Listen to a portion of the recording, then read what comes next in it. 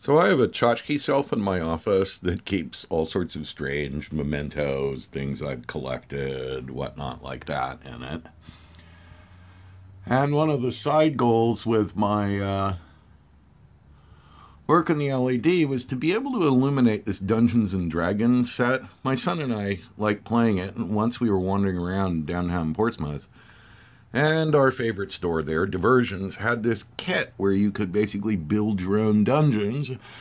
We took one look at each other and said, we gotta have it, and bought all of them, which is a good thing, because I think the company that makes them went out of business. Anyway, this is now lit with just one of the LEDs. This is to give a look around before I do the next part of the video, which is meant for evil Andy Brower. I think he'll love it.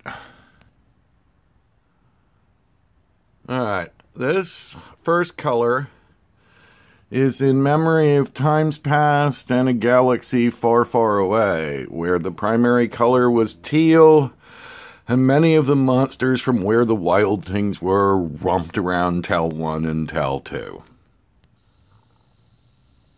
This is the system running the first of the stored light programs that I've named Fire Pulse. I've sped it up a bit from the speed I normally run it at, just because otherwise the video would be long and boring. And this is the second stored illumination.